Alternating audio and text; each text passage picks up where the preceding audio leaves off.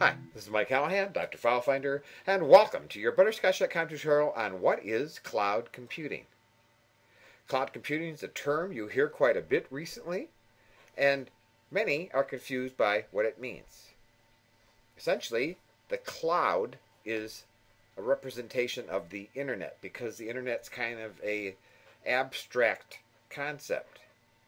When you're working in the cloud, it means that rather than using software on your personal desktop or laptop computer, using software there and saving the data on your own hard drive, you're working with software through a web browser and saving the data in many cases on servers that don't belong to you. So the cloud computing is referring to the fact when you have your email, your notes, your home page, your radio and music and other things on the internet, and that's where you work with them, then you're working in cloud computing.